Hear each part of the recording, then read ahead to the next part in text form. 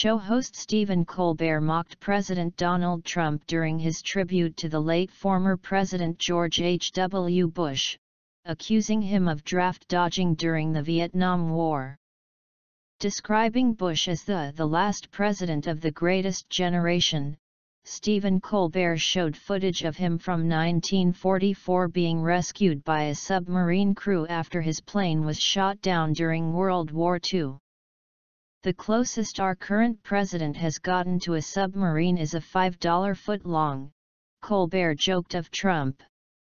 Of course, almost 50 years later, Bush did get back at Japan when he threw up in the lap of the Japanese Prime Minister.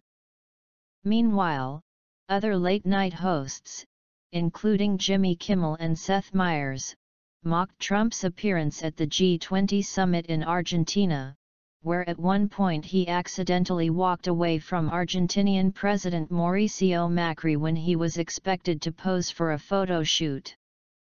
Trump is desperate to socialize at these things, but he's so bad at it, Meyers said.